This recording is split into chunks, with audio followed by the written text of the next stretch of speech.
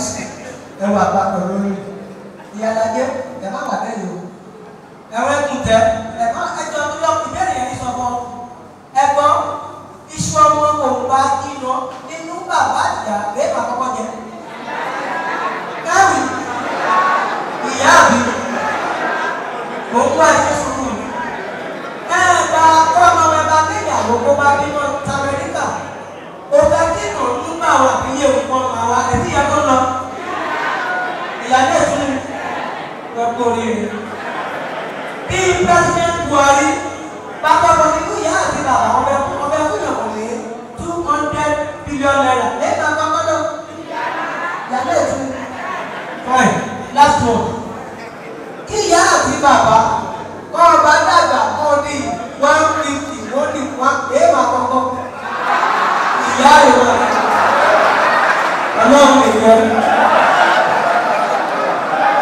Now I tell them Goldmyne messages. The Kábíyèsí aláìlúwà ìbùmàwé ọ̀fàgbà òye ọba Adesanya Adénúgà Mokeyisa gbogbo àwọn lọ́balọ́ba tó wà níbí mo ṣe Kábíyèsí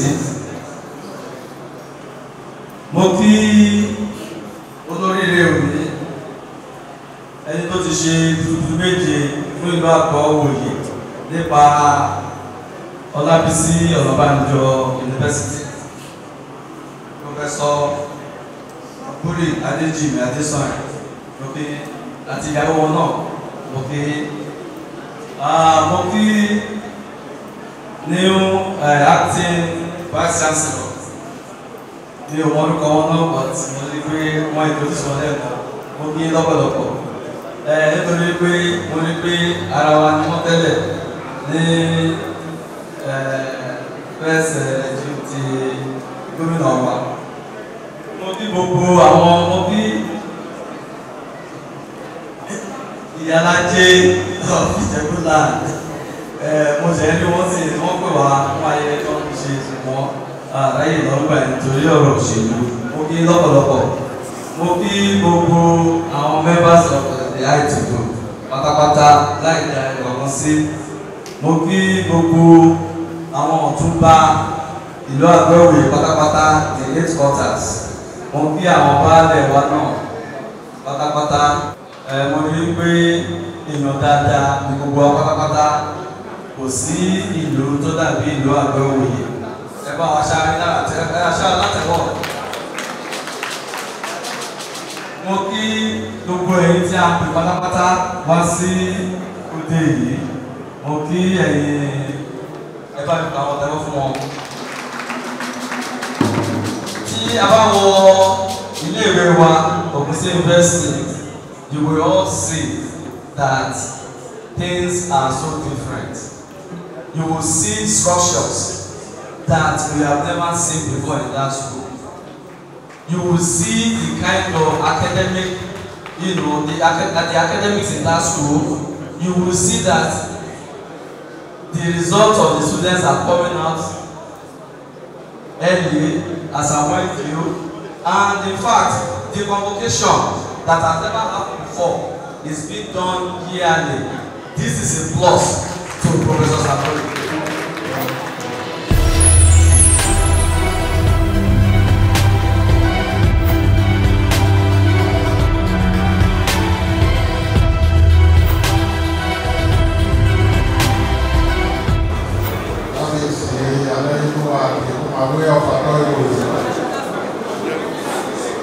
Thank you for inviting me to this unique occasion. Sincerely appreciate it. Thank you very much, sir. Kábíyèsí alákòwú Ṣọ̀pẹ́ lókàlẹ̀ Ìṣọ̀pẹ́ Ẹlẹ́rùmọ́ Ọ̀fìnmọ́. Our special man of today's occasion, the man that allowed me to postpone all my events today to witness his is a departure from us in a good faith.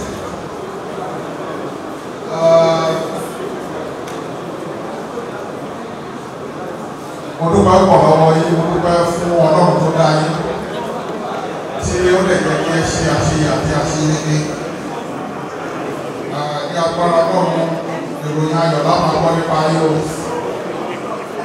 Mo dúpẹ́ pọ̀ lọ́wọ́ yín kí ẹ tó dé. When I came on board, tí bá fẹ́ gba admission, wọ́n á kọ lẹ́tà tó fún àwẹ̀ ọ̀fà pé Iwoye tí ọ̀làdísọ̀ táwọn ọmọ mi bá qualify ní o ní àwọn Ìjẹ̀bú.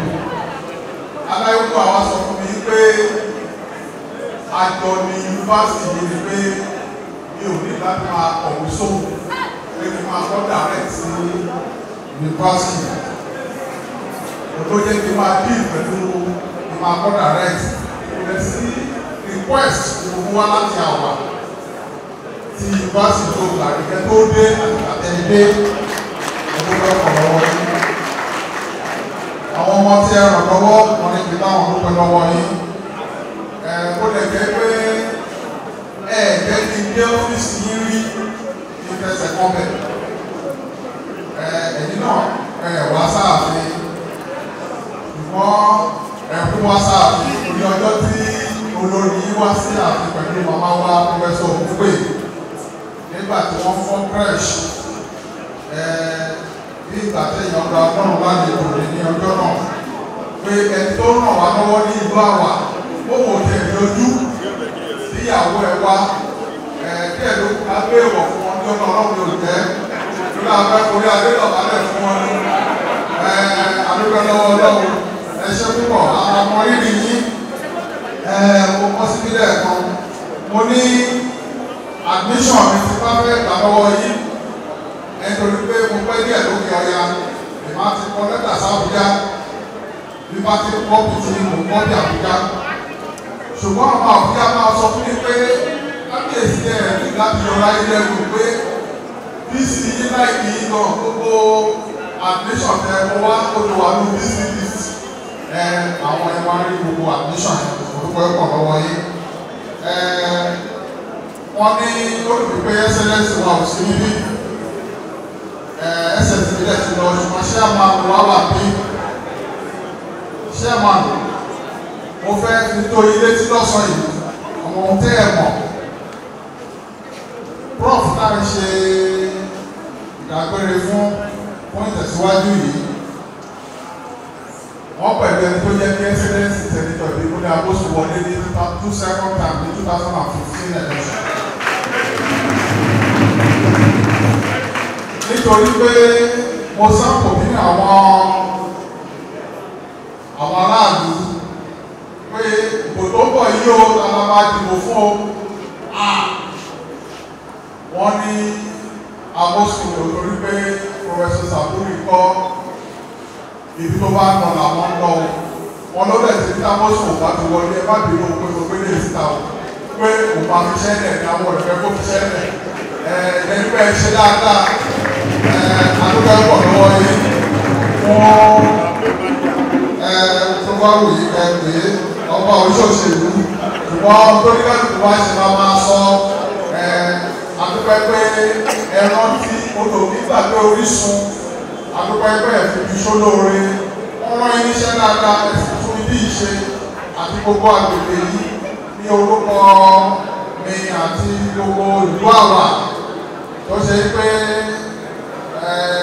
ìlú àwẹ̀ sọ sílẹ̀ kan ẹ̀yin olóyè tẹ́ ẹ̀kọ́ tí wọ́n sọ fún mi pé máa sọ nìyẹn ẹ̀yin alágbọ̀wòye pọfẹsọ Dúdúpé ẹ̀má gbàgbé wọn bá ta orí dúró ọ̀la òmìnira fún mi o ẹ̀ẹ̀bà atẹ́kùn tó ń fẹ́ láti ní lọ́sáwà ẹ̀ẹ̀bà dàdúró àlówó ọ́sídìí ọ́sídìí wọ́n o ẹ̀kú àwọn ìrẹ̀ nígbà lórí pé adìyàn kí ẹ̀kọ́ ara wọn àdúgbò lọ yálàjà kan yálàjà mo kí yín o mo kí gbogbo ẹ̀yin members of ITU ẹ ṣé púpọ̀ bí bá ní kí n máa sọ wọ́n ní mo ní fẹ́ sọ bí òṣèlú ṣùgbọ́n mo dúpẹ́ lágbára Ọlọ́run ẹ̀yin incoming Bísí wa mo kí ó dàbẹ̀ ní pé orílẹ̀-èdè tí màá mọ̀ yín ni the first time was at Adéọlá Olùkọ́lá hall Ìjẹ̀bú-Òde ní fortnight ago and this is the second time. Bóyá ọlọ́run lè jẹ́ kí ilé ọ̀dọ̀ yìí nígbà tí bíbí prof ti jẹ́ kí lọ́fíìsì torí wọ́n ti wọ̀ ìgbésọ̀ mi máa ń gbọ́ láàfin ọba. Bóyá ọlọ́run lè gbé fún mi ọmọ ìgbà lọ gbogbo yunifásitì rẹ̀ wọ́n fi develop yunifásitì wọ́n lọ wo fún ọba torí iṣẹ́ tí wọ́n wá ṣe wọ́n lè ṣe iṣẹ́ náà. Lágbára ọlọ́run afẹ́yìn náà ní àṣeyẹ àti àṣeyege iṣẹ́ náà kò ní dàrú lórí yín o. Iṣẹ́ gidi tí Prof Saburi ṣe sílẹ̀ kò ní bàjẹ́ látọwọ́ yín o. Ẹ̀yin náà kólẹ̀ ayọ̀ ní ìgbà tí ayẹyẹ tí akúndì eléyìí lọ lágbára ọlọ́run ìlú àlọ́ ìwòye àbọ̀ máa tẹ̀síwájú. Mo kí yín pé ẹ kú iṣẹ́ Olúwa máa ràn yín lọ́wọ́ ní orúkọ Jésù Kristi Olúwa wa. Àwọn èèyàn ti sọ ọ̀pọ̀lọpọ̀ ọ̀rọ̀ nípa Professor Adesanya. Ṣùgbọ́n síbẹ̀síbẹ̀ ẹ̀bá mi bẹ̀rẹ̀ Professor Adesanya pípẹ́ kó jọ ọ máa ń fún mi ní oògùn kan ní àárọ̀ ọjọ́ jímọ̀jímọ̀. Ẹjọ́ ẹ̀bá mi bẹ̀ wọ́n pé wọ́n ṣe kúrò ní election of Anjo University ní àgọ́ ibikíbi tí wọ́n bá ń lọ ló ṣe ìyẹn wọ́n máa fi ránṣẹ́ sí mi. That's the normal text messages on every Friday. Mo pè ọ́ náà wípé gbogbo ibi tí ẹ bá ń lọ ire àánú olódùmarè a máa tò ilé yìí. Àwọn ọmọ yìí gbogbo ẹbí látòkè nílẹ̀ pẹ̀lú ògbó ọlọ́run láti ká fún lórí wọn. Ẹ ṣe àdúpẹ́ o. lórí ẹgbẹ́ kí pípẹ́ ọkọ̀ pípẹ́ kábíyèsí sọ pẹ̀lú kalẹ̀ bàbá ẹgbẹ́ ìṣù. Bí ẹ̀rù ṣe ẹ̀rù wọ́n wá kí àwọn aláìwá tí wọ́n wà lórí ìbàdàn pé ẹ̀kọ́ àjọṣe pẹ̀lú wọ́n wá kí the man of today Professor Saburi Adesanya pé tí ẹ bá wo nǹkan tí ó ṣẹlẹ̀ lérè kì í ṣe fún ẹ̀yin bí kò ṣe fún àwa tí a kù lẹ́yìn torí pé àwọn bàbá wọn tí egun ẹni bá dúró ara yá àwọn àtọ́kù tí Professor Adesanya láàrin bá ń sọ lẹ́yìn àwọn ti ṣiṣẹ́ kí gọ́ọ̀nà wa tó rí wọn tí wọ́n wẹ̀ àti wọ́n jẹ́ kí wọ́n tó gbé wọn wá láti ilé Ifẹ̀ wá sí ìlú àgọ́ Ìwòye bí wọ́n lè ṣe débẹ̀ náà wọ́n dájú ti gọ́ọ̀nà pẹ̀lú gbogbo ẹbí wọn so eléyìí jẹ́ kí àwọn tó kù lẹ́yìn láàmú ìgbé kò sí ìmọ̀ tó dájú láti dáadáa lọ kí á sọ̀rọ̀ èèyàn bẹ́ẹ̀ kí àwọn èèyàn lè ṣe ọba bẹ́ẹ̀ òun náà ni àwọn ilé nìyí so prof ẹ ti ń tẹ̀síwájú gbogbo ibi tó kù tí ẹ máa dé ọlọ́run tó ọ̀rọ̀ ṣe mọ́ náà àwọn ọmọ yín gbogbo dáadáa tẹ̀sí kò máa ní páyọ́ yín nìkan bí ó ṣe wù kí ẹ̀yìn ṣe ká tó lè ní àwọn ọmọ yín á jù lọ tó mo lè tó fẹ́ fi àṣùlẹ̀ náà kí active visit tí wọ́n wà bẹ̀ lọ́wọ́lọ́wọ́ ìjẹ̀bú fọ́ àdẹ̀fẹ́ lọ́wọ́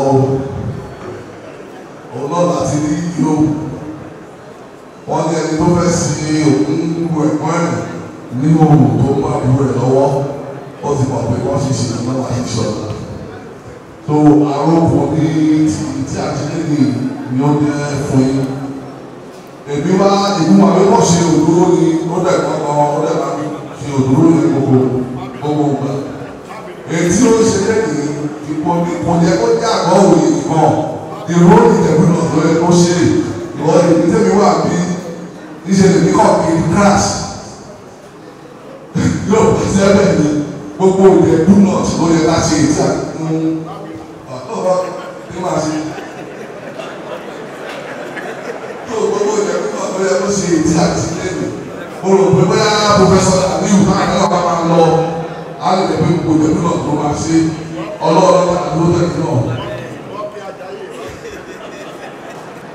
tó lẹ́ẹ̀kan sí kí gbogbo wa pé ìtara sílé kàtí káwa náà bẹ́ẹ̀ o àwa náà wá pé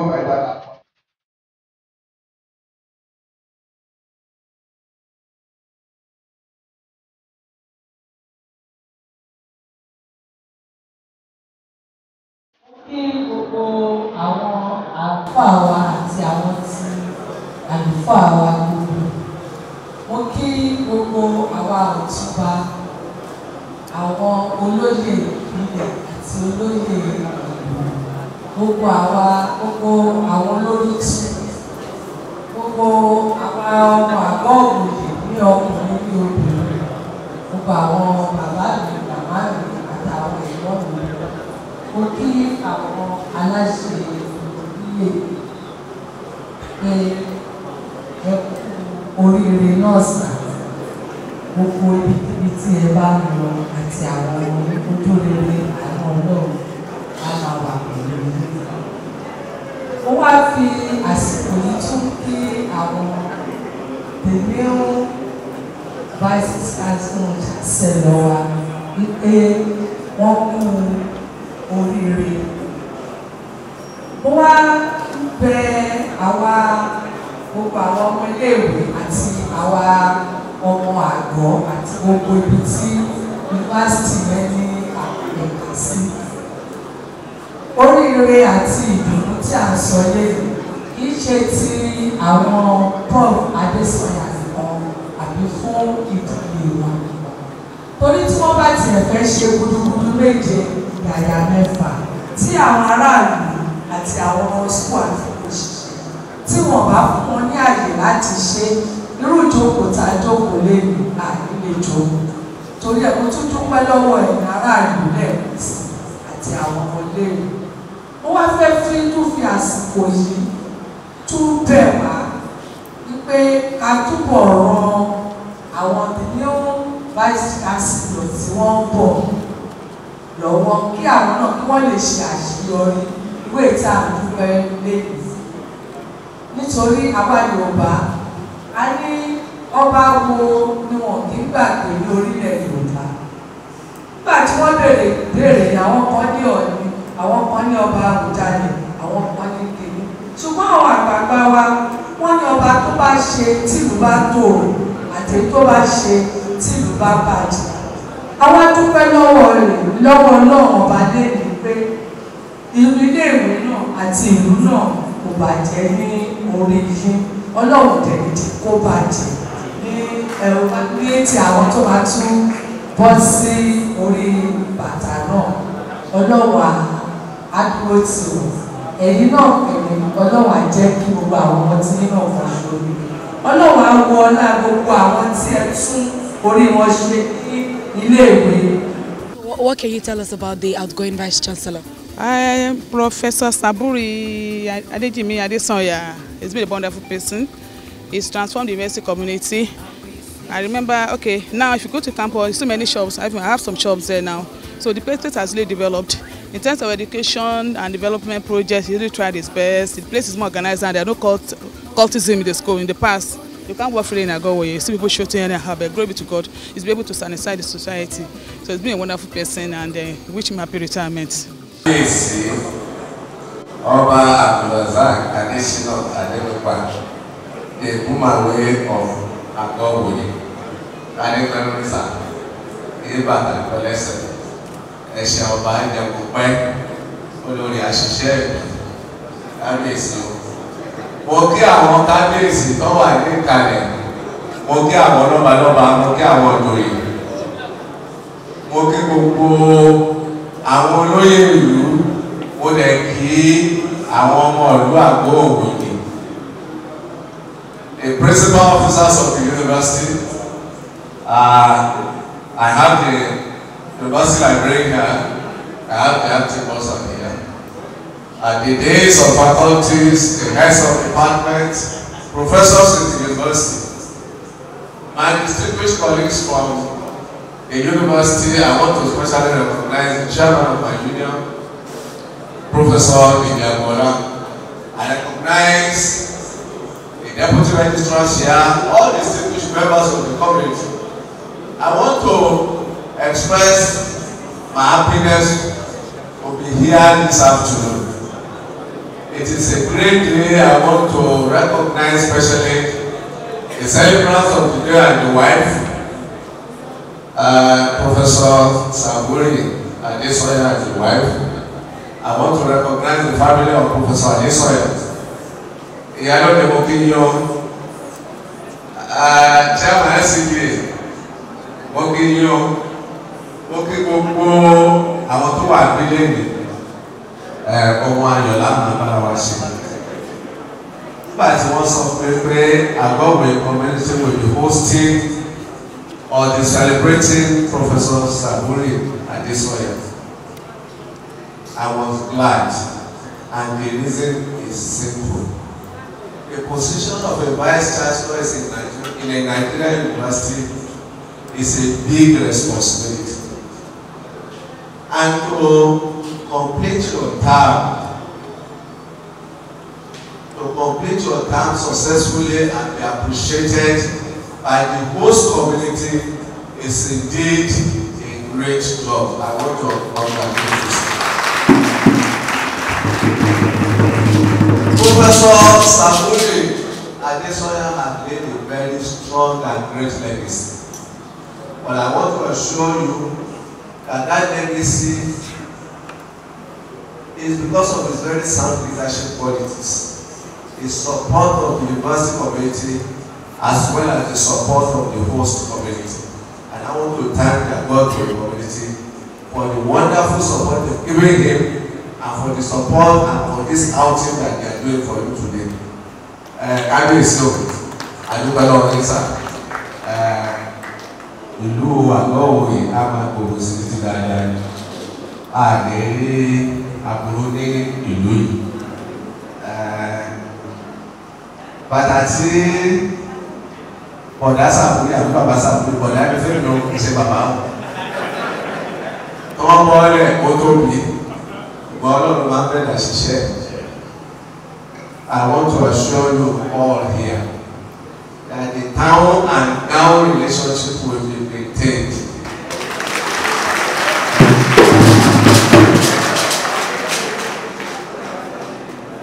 I recognize our students, I recognize the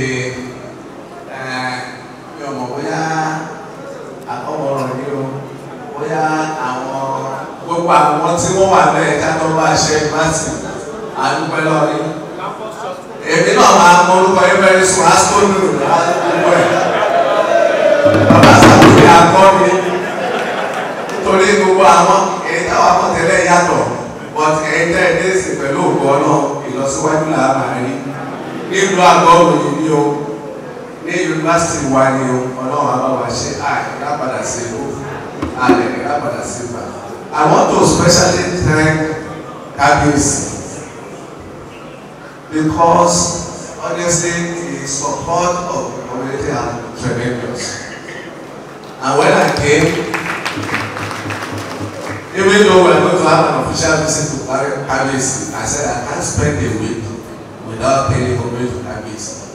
And that was what exactly I did, because I know the significance of the ownership institution in this country and of the community that they govern. That is all of my friends. All of my friends. I want to thank especially the members of the university community. Of course, Professor Saburi has been so efficient, effective in the district communities. They have also created an enabling environment for him to achieve the mission and vision of its administration and that of the university. I'm seeking your support in doing that also. And I can assure you that by the grace of God, only in our family,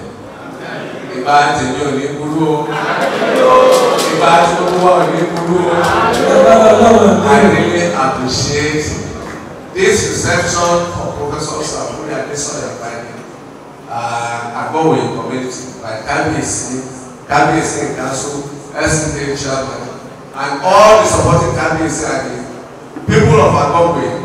Thank you so much. Ọlọ́run ló lè sọ inú rere, Ọlọ́run á sọ nílé ẹ̀sọ́ ni, lápàdà sí tó ní ìlú. Thank you so much. I thank our students, I thank the staff. We can always expect greater things in this community, and so shall it be. Thank you so much. Kábíyèsí o,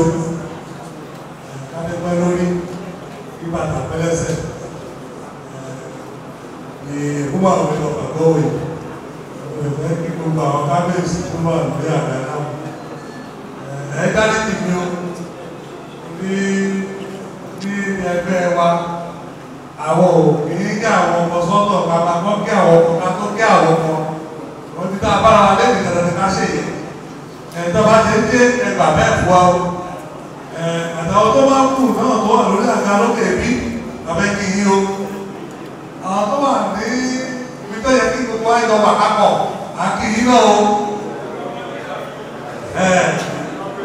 torí mi àwọn corporate lónìí lóòótọ́ ni ọ̀gá wa pápátá wọ́n sọ bí ó tó òkú yẹ bí ẹ̀kú wà bí àmọ́ nígbà tá a pa ní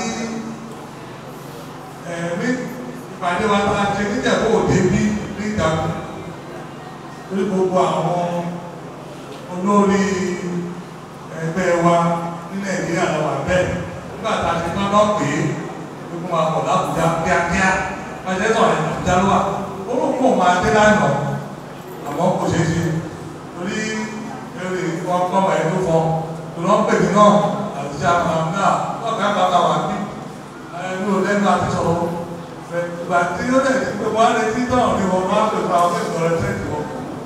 àwọn kọta fẹ́ sọ ni pé ìlú àgọ́ òwòye ó jẹ́ ìlú tó dáa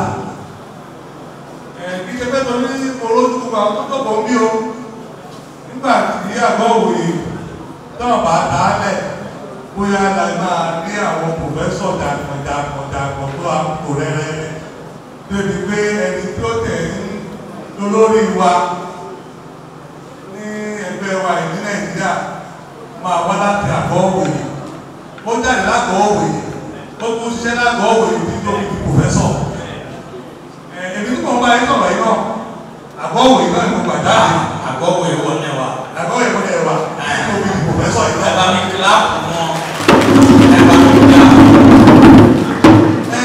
ẹni tí àpéyọ̀ kúlẹ̀ yìí a máa ń jà náà o akọ̀rẹ́ bí ni o a máa ń jà náà a máa ń pilẹ̀ fún ọlọ́wà tó gbé a máa sọ̀rọ̀ dáadáa tá a bá jàjà yẹn tán wọ́n ń sùn bàbá dáadáa ni wọ́n torí tó bá jẹ́ lòmíì ni wọ́n máa fi wà sí náà tó bá dé ta lọ́wọ́ ọ̀gá wa ni gbogbo ọ̀gá wa ni wọ́n tẹ̀ lágbára lọ́wọ́ láti ṣèkà tó bá fẹ́ ṣèkà àwọn tó bá ti sọ ta sọ tẹ̀sùnú wa ẹ̀ránìṣẹ́ bẹ́ẹ̀ ṣe bẹ́ẹ̀ náà nílé nípa ọ̀pọ̀ yìí o bí ìwé ṣe líle jẹ́ ká ṣe báyìí jẹ́ ká ṣe báyìí torí ìfọwọ́sowọ́pọ̀ tó ṣe pẹ̀lú wáyé òun lè ṣe kí a máa ti dà yẹn gbogbo gbà ó lè fẹ́ kí àsìkò yìí náà dúpẹ́ lọ́wọ́ ìgbìmọ̀wé dáadáa torí gbogbo bàtà bá bà láàrin ara wa tó bá ti pé àròjútù ẹ̀ bí ìmọ̀ bí kábíyèsí ṣe máa ń gbọ́ kí n tó ṣe dúpẹ́ kábíyèsí láti pẹ̀lú èdè wá sáàfin kan wá mi àwa máa wọ́pọ̀ wá ní máa sáfún kábíyèsí láti máa dì wọ́n ló tàbá ti kábíyèsí àjọpọ̀lọ̀ sí kábíyèsí lẹ́nu àmọ́ ohun fẹ́ràn wọn sí kankan tá a bá yọjú sí kábíyèsí pé ẹ̀kọ́ tó kù wá lọ́pọ̀ rèé ẹ bá wa ṣe á ló kúrò láàfin yẹn tó bá máa fi pé Prof Saburi Adesanya agbọ́dọ̀ owó ta fẹ́ yà láti ṣe ṣe ẹ̀ẹ́dẹ́gbẹ́ láti sọ̀rọ̀ ọ̀rọ̀ náà àmọ́ ìkùn kọ́kọ́ o mo fẹ́ fẹ́ gbogbo wa bí lẹ́yìn kí kábíyèsí gbogbo ẹ̀ kábíyèsí tó wà bí òye náà la máa bẹ̀ àti jáàmà SCDA tàbá ara yìí sí ọ̀gá pátápátá ààyè ní yunifásitì kan máa mówó wá àwọn ọ̀gá òní máa ń lè sọ̀rọ̀ àwọn àṣọ ti wá náà bá mówó wá kò sílẹ̀ yìí máa lọ wájú gbogbo àwọn ọmọ wa lẹ́yìn tó nígbò pé ó lè sọ pé gbogbo tó bá ti pé ọmọ àdúgbò tó bá ti wá gbogbo ẹ̀ là ń ṣe ẹ bá jẹ́ kó owó oṣù yìí náà lọ lẹ̀ ní ti lásù ọ̀pọ̀lọ̀ ọmọ tó máa wá ọ àmọ́ èèyàn kan ló máa sọ wẹ́ o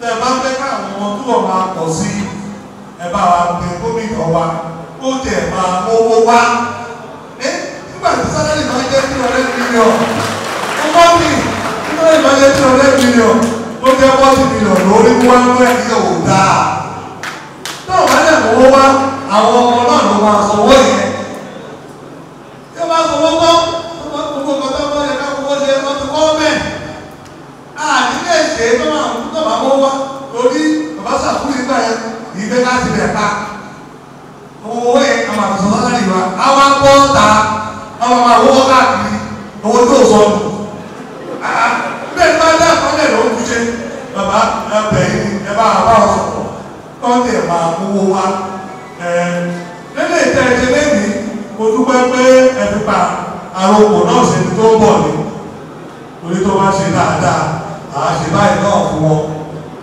àbí àbí máa ọ́ nígbà tó máa ń dìgbà yẹn gbogbo ìjẹ̀bú náà tí lọ́ọ̀ ló máa ṣe yìí náà lọ́wọ́ èmi kan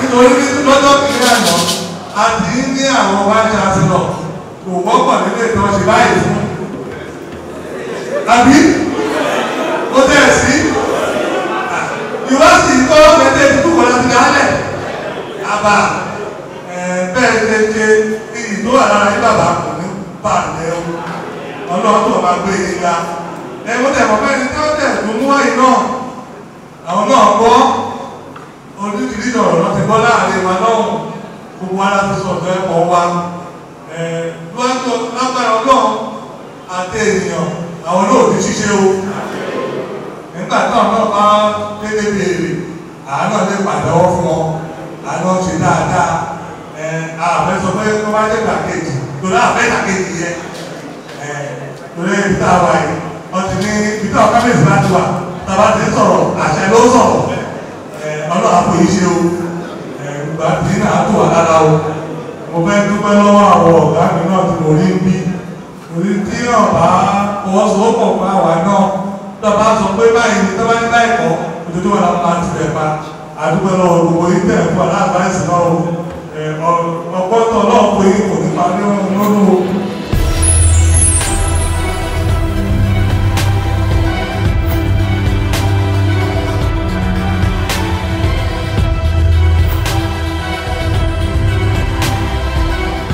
Yes, I am Princess Adenike Adeola Tolofari, the chairman of Iwoye Central Development Council, known as ACDC. First of all, I want to ask, what spurred this council to hosting the outgoing Vice Chancellor? It's not the council per se, it's the whole town. Under the able leadership of our Ibumawe, Oba Abdulrazak Adeshina Adenungba. There's a council, Oba in Council, set up a committee representing the whole arms of the town to organize this auspicious occasion. So what do you think about, what do you have to say about the outgoing Vice Chancellor? Yes, he's a gentleman to the core and a professional in his own field, because the moment he came to OOU, we all felt his good impact. You want to talk about results coming out in time, convocation being done as at when due, and the session, the calendar year, the academic calendar has been so nice since he came on board.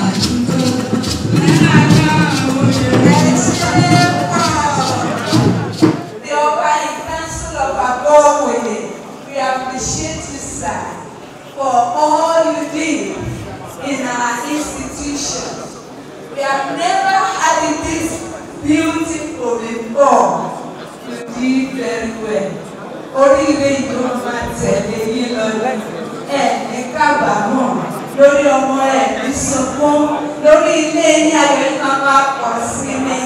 The Ọba in Council of Iwoye asked me, sir and ma, to bring you down here for that which we think is little, but a token of the good work you did amongst us. You are so wonderful. You are so perfect. Àtẹ̀rí àlékún kan, Mommy, you are fine, no wonder. Mommy, you are beautiful. Daddy, enjoy alone when you were toasting Mommy. I could imagine. You rest, you conquer, and you accomplish very well. Mommy, thank you for taking care of Daddy. We love you so much. Ọba ìkànsù àti gbogbo mùsùlùmí wà lọ́wọ́yè àríṣà bàbá wa ohun wa lórí okun wa lójú àsìrànmísà àti mà láti mú kí ní kékeré kẹmà bínú sí wa ẹsẹ àgbà wa bá a ṣe rí alọsọjà awowowowowowo àti wàá ṣe ẹgbà ẹṣẹ púpọ̀ káàkiri lórúkọ yín àti bàbá kan lórí. Bring your gifts. Bring your gifts.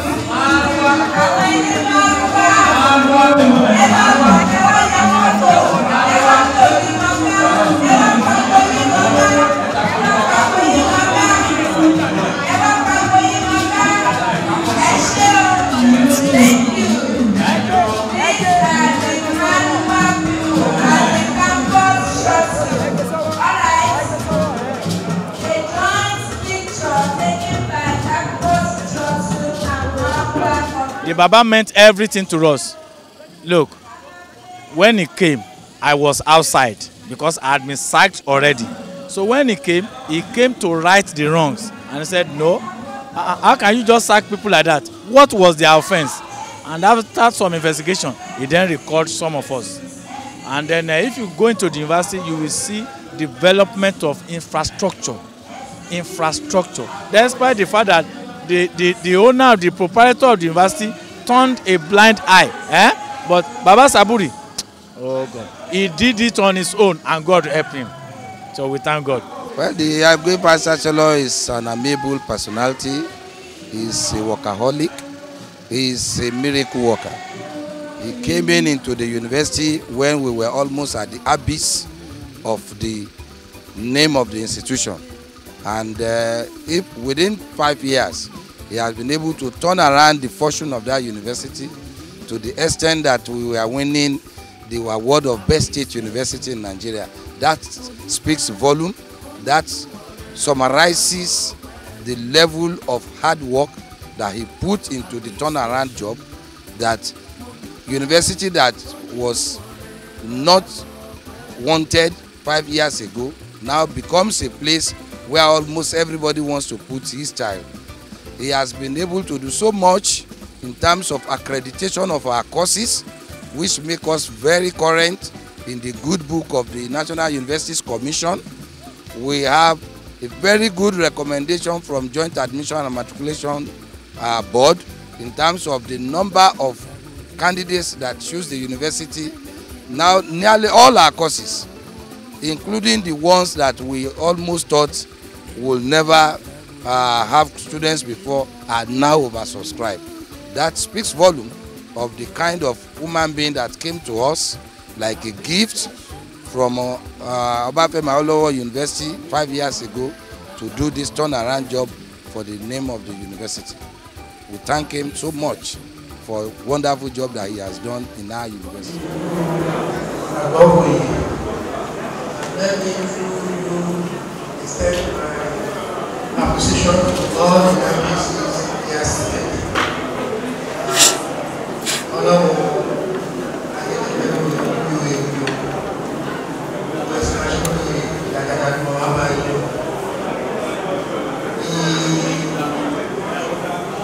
Oba in Council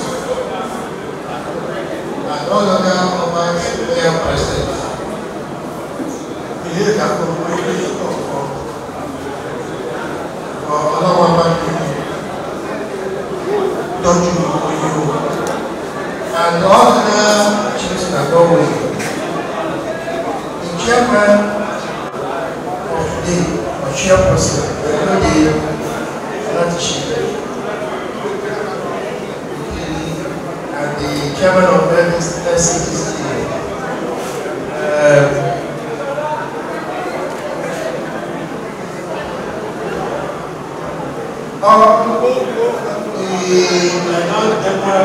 the spiritual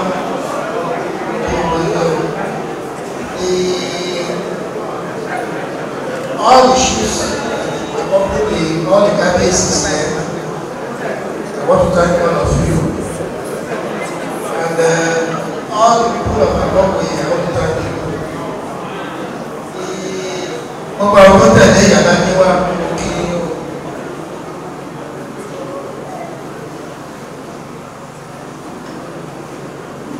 The acting vice yourself, I recognize you. The principal officers of the university, I recognize you. All the professors, they are present. Staff and students, they are present. Pupils of international school, they are present. And all members of ASCODO and Torah and all the campus structures, I recognize you. And members of the planning committee, I recognize you. I want to thank you for being here. And members of the entertainment committee of the dancers and the drummers, I want to thank you for all you have done.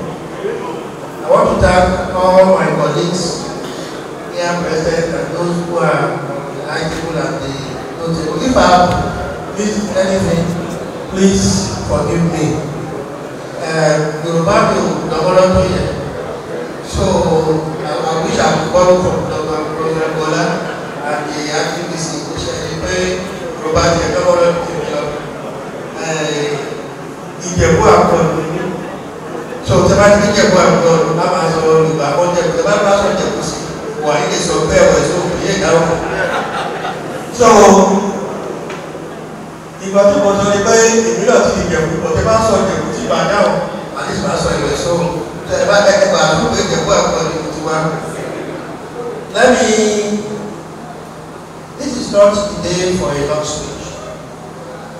I just want to say some things, few things.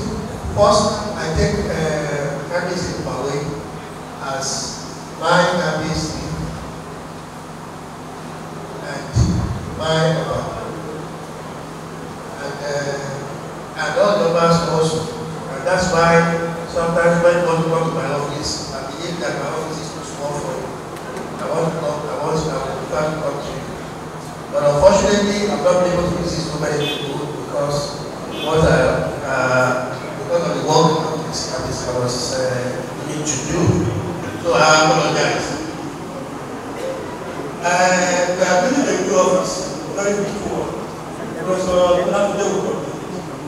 and he will invite you all to that office. It's going to be the best office. One eye of five of all office.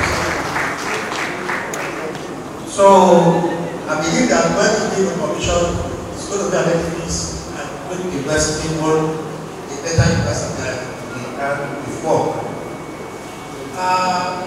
When I came to 2012, I met Gabriel Iwoye and the overseeing council. I think I can recognize some of them here. Maybe I cannot, maybe I should not name them, but I think I can recognize some of them here. And that day, Iwoye had a presentation for me, and they told me that they want their university to look at Adesanya University in Nigeria. They particularly mentioned UI and Ife. And also, they also made some other requests which I will not say here. But and later I met Abesi one-on-one, and we decided that the best thing is to start. We may not get there, it's a journey of 1,000 hours. I wish the university had started and the right time.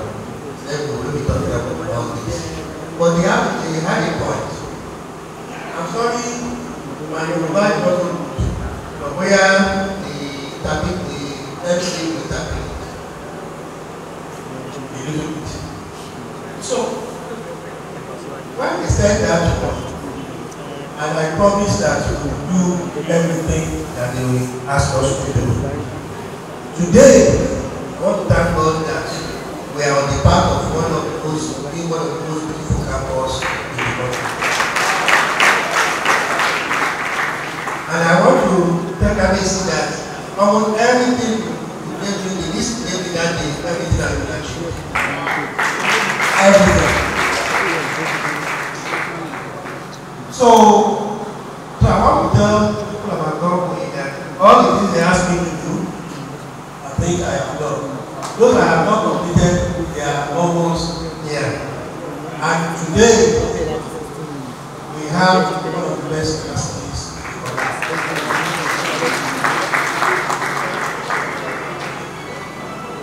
In doing all this, I want to thank my staff and the students.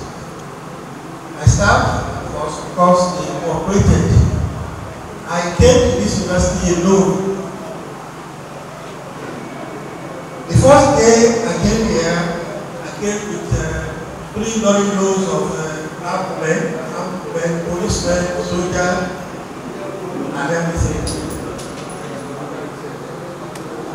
But today, our university is one of the most peaceful in the nation. The people that have put said, they cannot know that something will happen to me. And I want to tell everybody that I met one of the most peaceful people in the country in that university. One of the things is that there was a lot of misconception about what people wanted at the time which they are making their applications. And that misconception was because I was put down and everybody has known too much. And everybody was saying too much about the university. And when I was coming, I have to stop the entourage. All these people along the way, I think before the bridge. And I told them, I cannot go to this university with all these guns and everything around me. The leader of the team was thinking here and I said, how am I going to explain to our boss in America that if anything happens to Adesanya while he's going to the university, and he told us it was responsible. And I said, no, if I'm going to be in this university, I cannot go to a place where I'm going to stay for 5 years with guns. So they stayed, and I went to the university, and I want to thank them that they showed me that they were one of the best people around.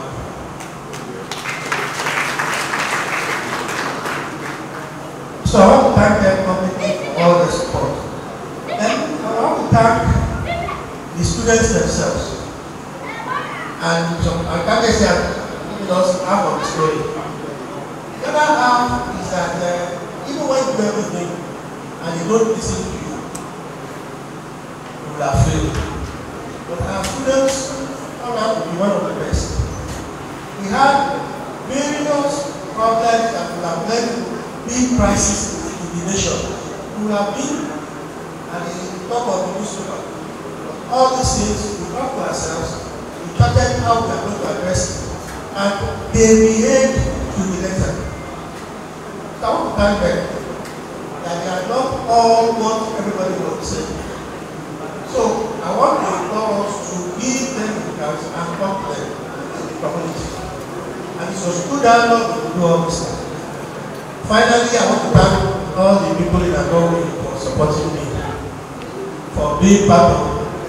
People call Saburi. Sometimes I wonder what Saburi. My name is Adesanya, but everybody knows Saburi. Some people don't even know me.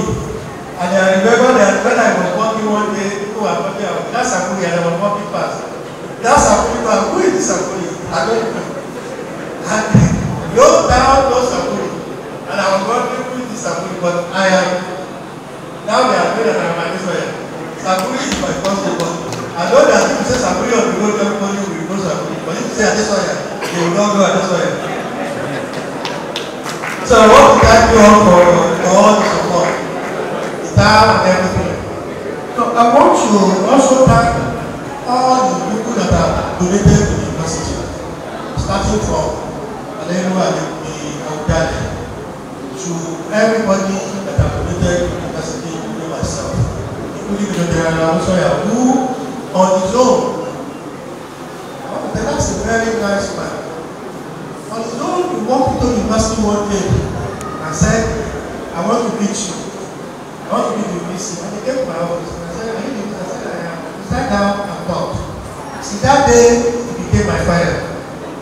And every day, there's no day we don't talk, there's no day we don't discuss, there's no day we don't discuss about families and everything. And we became a family. So when he said my landlord, not my landlord, he's my father.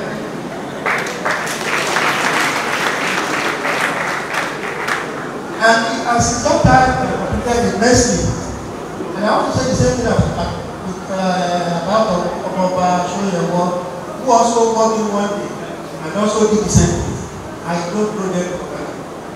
Well, I'm happy for having successfully completed my tour at Olabisi Onabanjo University. I'm also more happy that the town could deem it fit to celebrate me this way. I was not expecting anything because my mandate is to develop the university.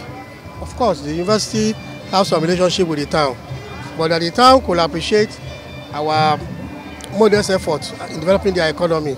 I really appreciate their contributions and their celebration.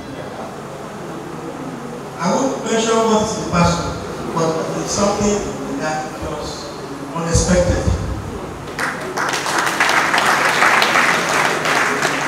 So I want to tap into Yalode. Please express my sincere thanks to him. And he said that is a gift to you because you are leaving us. And I was very impressed because I have to go back to him after I did that person. Because initially I just went through the thing on the beside my car. I didn't even know what. Later I opened it and I have to come back. Yeah, this is not something I could just, somebody can just give you and just go away like that. I want to also thank Iwoye, not for the president, but for the governorship, for the respect he gave me, and for the advices, and also for being able to a very, very modern and cultural woman.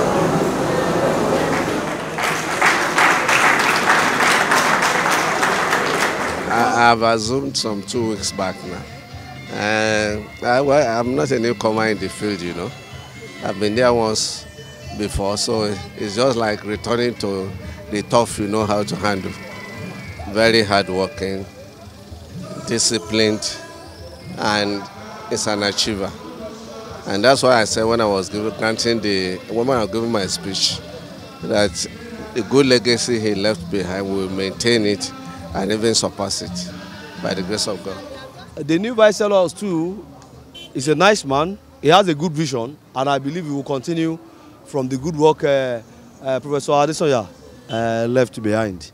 I promise to discharge my duties to ensure that the university continue in the good tide, and that we thank God for the harmonious relationship we're having with the staff and students, and we want to make the university the best university in Nigeria, not only the best state university.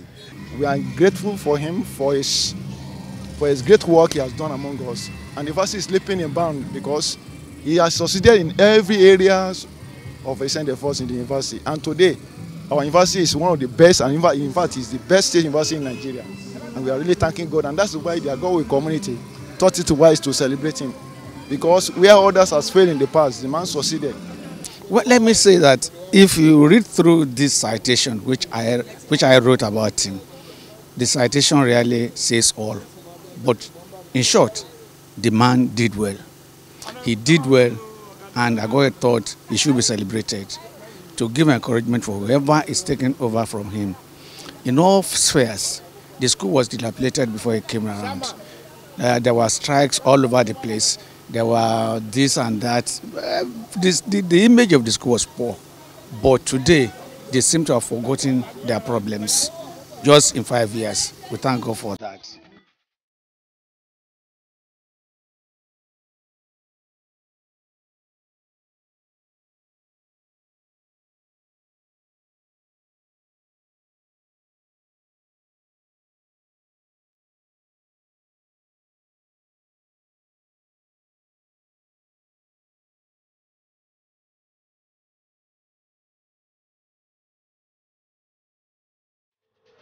First, before I deliver the message from Adesanya, I want to sincerely apologize for our coming late. It's quite unfortunate we didn't plan for it. Actually, we spent over 4 hours on the road, and it was terrible, especially today. So please just accept apology.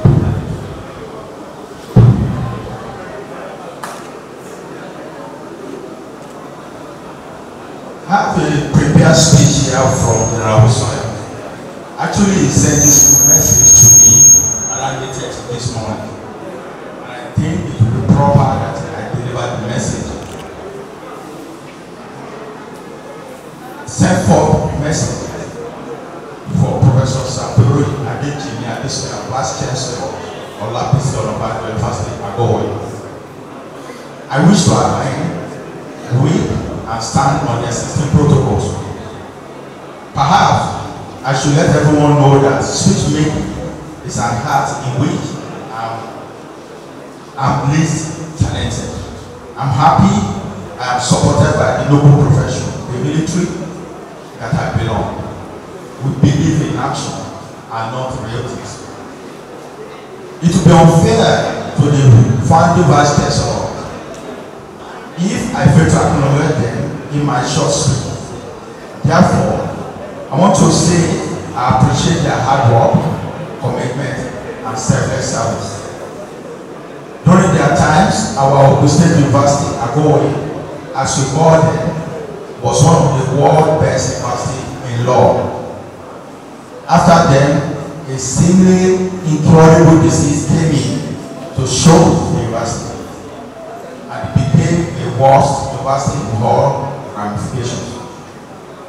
There were admission racketing, fake NYC postings and certificates, rapid autism, total breakdown of process and procedures, and consequently it became a university who could not convocate or graduate its students for more than a decade. I'm aware that thousands of students, mostly fake, relish to have the reigning medal of I am not in a hurry to graduate. The establishment and citing of Ogun State University Iwoye became a pause to my people Iwoye. Students who graduated have their certificate on the day of their graduations. I'm aware that some episodes of our university rose from grassroots praise and won the award of Best State University twice during the bọ́lẹ̀ kájà mọ́tò Abẹ́òkúta lọ ìmúdẹ́wọ̀ ní mọ́tò ó pàdé lẹ́fà lẹ́yìn dráìvà máa bí ẹni bọ́dì sí máa sọ owó ẹni bọ́dì kí ni ìdájọ́ rẹ̀ kí proud sí mọ́tò dẹ̀ sí kí mọ́tò sí àìdè bá kú èrò bẹ̀rẹ̀ sí ní complain káńtẹ̀ inú mọ́tò káńtẹ̀ inú báàgì ìta mọ́tò èyí wàá kọ́kọ́ dá ó lè rè ní dáhùn náà òkúkò wà lórí wọn kọ́ra lọ́dọ̀ mi kí n sáré ṣáà wọ́n ta sọ̀rọ̀ wà ní ẹgbẹ́ báàgì àti ìsìnkẹ́ jẹun kí n dáná lọ́dọ̀ máa wà wáyé tàbí èsì àlàyé ẹ̀bẹ́ ìṣẹ̀mọ̀ yìí wà nílẹ̀ lẹ́sọ̀dẹ̀rù. Port of touch now, I'm going to invite Princess Adenike to the fire. Sharp person.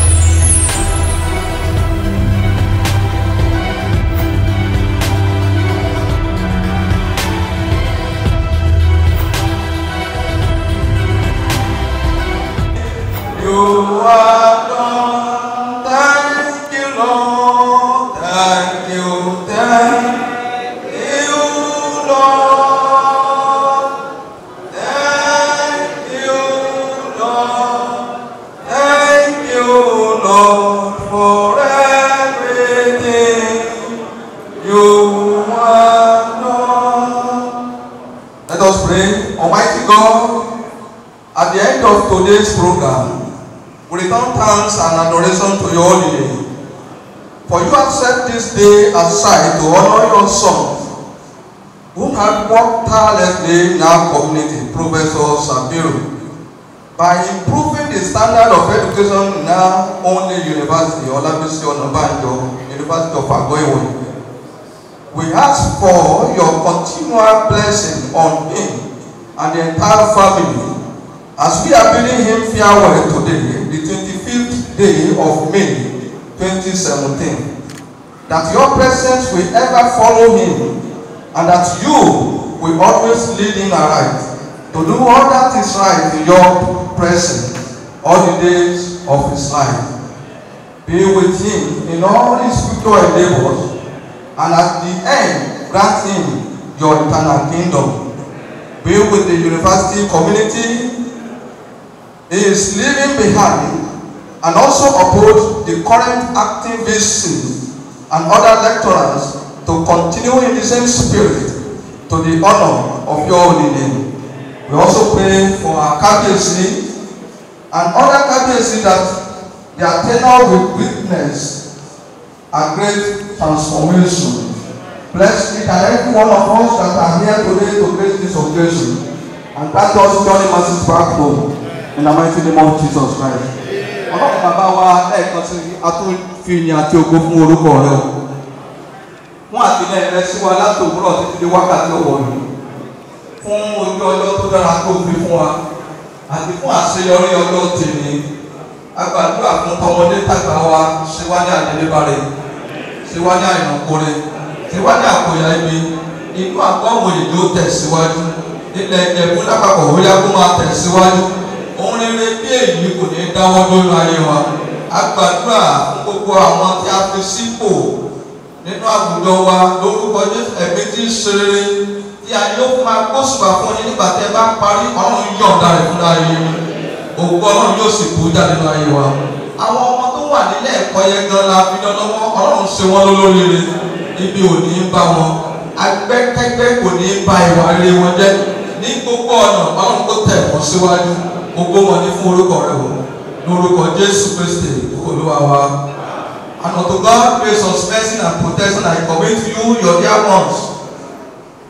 The Lord bless and keep you. Lord make his eye to shine upon you. Lord be gracious unto you. The Lord give you his peace now and forevermore. Professor Saburi Adesanya is an amiable vice chancellor, and I got sent to Iwoye, if I can quote that way. God saying is then that he came, he saw, and he conquered. And with what I've seen on ground in that university today, compared with before he came, he has restructured the university. I'm not talking of landscaping this time around.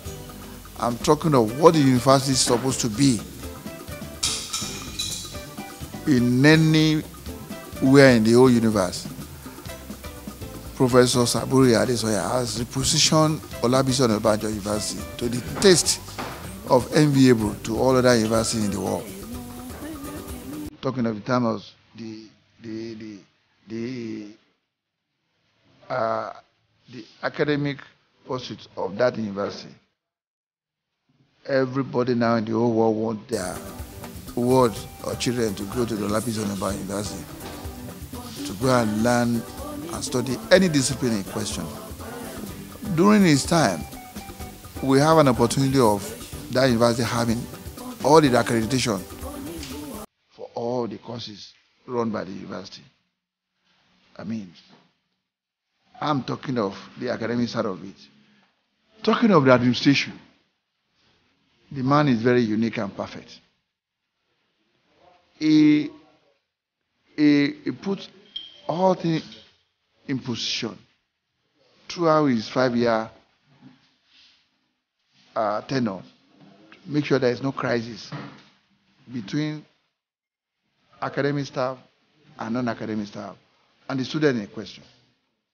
No crisis, no rave of valuta from any angle. The university is even complaining underneath that the government didn't give them this, that, but he managed himself to down the crisis to make sure that he owing no salary both for the academic staff and non-academic staff. Their salary were paid up to date. Perfect. I see him as an humble person, so to say. Humble in the sense that, in his words, if I want to come up saying that, my VC, I want to come and see you for one discussion or the other, he will tell me, Akabesi, give me time, I will come. Politely, give me time, I will come to your palace. Give me time, you have time for us to sit down, to discuss. In fairness, anytime I gave him, he said, okay, I'll be there. He will sit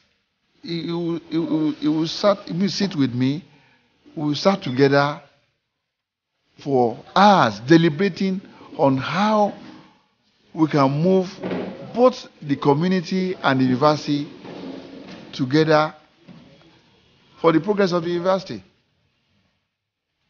Because he knows, and not everybody knows, that Olabisi Onabanjo University is the mainstay of Agowe economy.